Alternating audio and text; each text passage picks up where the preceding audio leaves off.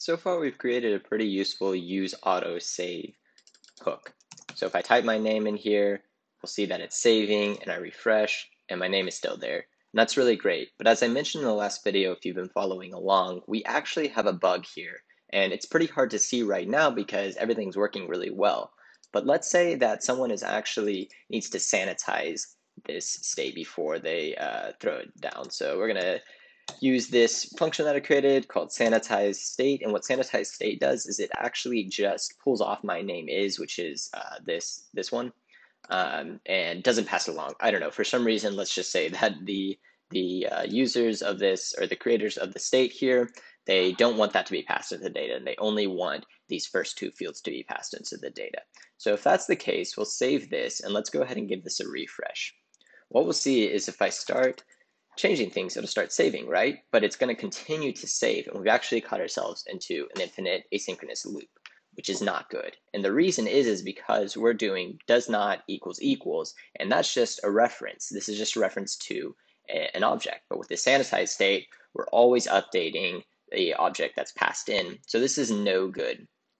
And we could, rely on the user of our API to make sure they always pass in, the correct state. And the best way to do that would be to use memo. So we're going to say const sanitize state equals use memo, and this is another hook that comes from React. And what it means is you're going to also give it a dependency array, just like use effect.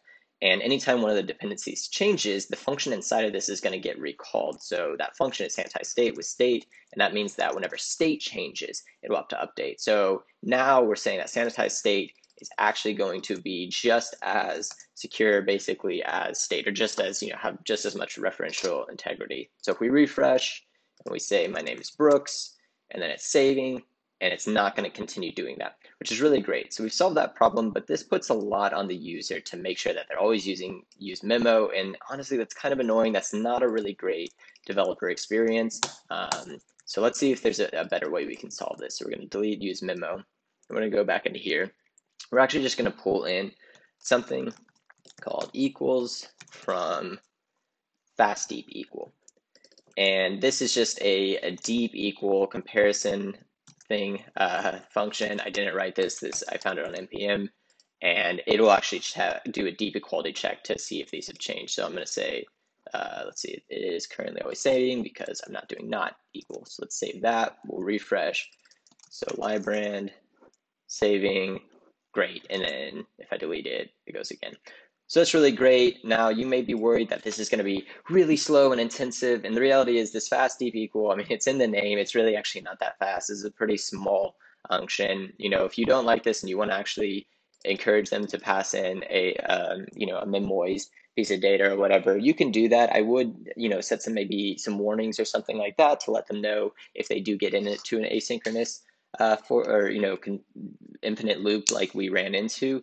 You kind of want them to know what's going on, just because there's a lot of foot guns that can reach in that place. This still isn't impervious to everything. For instance, if you had an array and for some reason you were sorting it, but you still wanted that to be, the same either way, this would fail. So the real solution may be adding some comparison function in here, but for now, this is really good enough. And honestly, this is going to be plenty fast. This really isn't going to be causing that big of an issue. I mean, you can see I'm typing and there's really actually no delay in what I'm doing. So this really isn't going to be the problem, is this equal. So I think we're okay keeping this fast equals here.